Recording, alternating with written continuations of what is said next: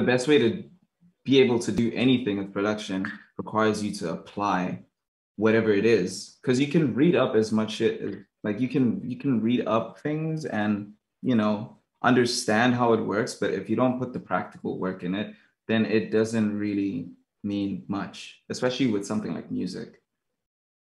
But it's like, you know, dude, I have tons of 16 bar loops, project loops, and I think I finished roughly 20 or 10% of the projects that I actually have. And I'm like, I've just been doing the whole 1 beat 1 day thing recently just to be able to finish that. So that's something I reckon you start practicing, is like trying to finish up the loops that you have, because the more you finish them, the more you get better at finishing songs, and the more inclined you are at actually finishing a track that you start. Because I feel like if you open a project file that has been cocooning in your fucking laptop for like a month or 2 months, you're less likely to ever finish it after opening it up 5 times. You're just like, I'm done. It just becomes an abandoned project.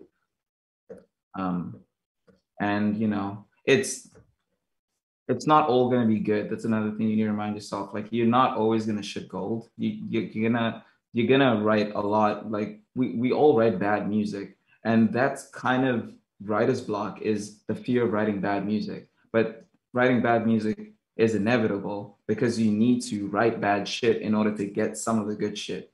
Like, you know, it's just you don't have to release every single thing that you write, is what I'm trying to say. Not kind of what I'm trying to say. It's like, you know, I think out of 200, 300, 400 tracks, 300 I've exported, or 400 I've only like released 20, 30, 40 of them, because all the other ones are complete garbage. Everyone writes bad music.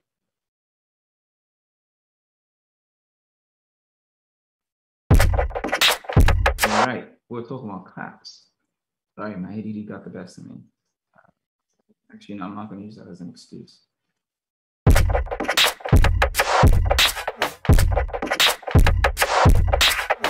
So let's switch these out. They're kind of weak, but let's switch them out.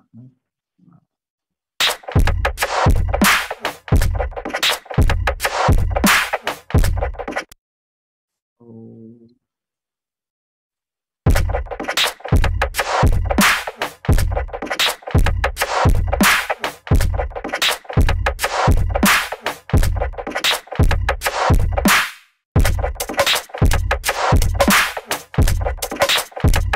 I think for this part we can change it up a little bit.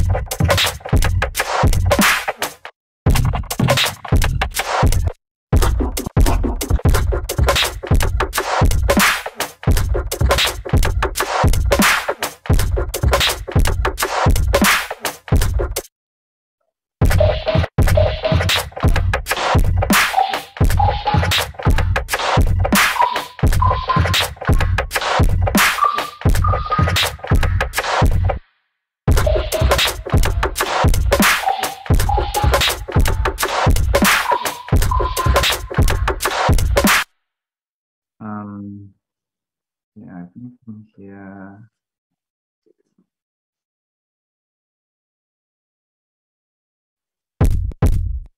Oh my goodness. All right. You still had the decapitator on. That's why this sounded so bad. Sorry.